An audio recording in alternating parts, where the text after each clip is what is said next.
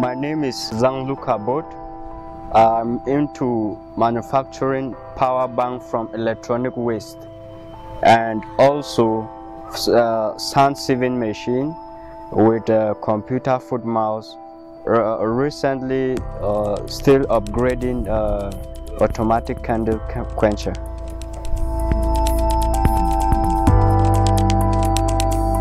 Most of this product we use here in Nigeria, you just see made in China, made in Japan, and I keep asking myself then, where are the made in Nigerian products?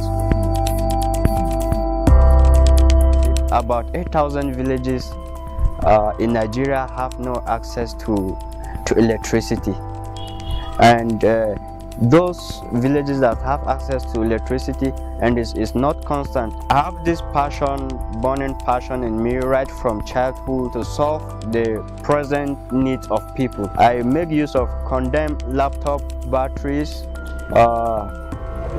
condemned computers, desktop, condemned television. I extract some of these components from this electronic waste. The power bank issue will help also in security challenges.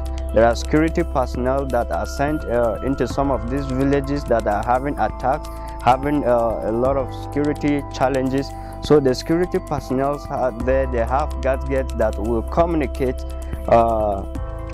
in other places, and if their gadget has no power, they cannot make some of these communications. And the foot mouse, I thought of the disabled persons, that is the amputees, to say, in order to give an equal opportunity, I brought this idea of the computer foot mouse in order for the amputees to have access to the computer.